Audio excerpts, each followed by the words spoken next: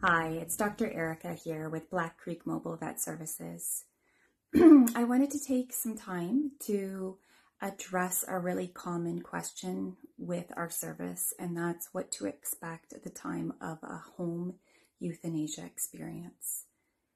I want you to know that our goal is to promote the most gentle, calm, loving, peaceful experience.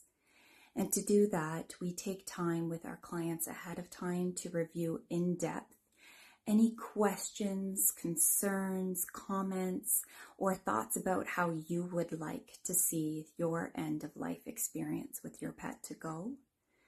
And then at the time of the appointment, we gently transition our pets with a 2 to 3 step process that involves giving them a medication via injection to act as a pain reliever, a muscle relaxant and calmer, and then promote a really nice deep sleep before we move forward with any other steps with your pet.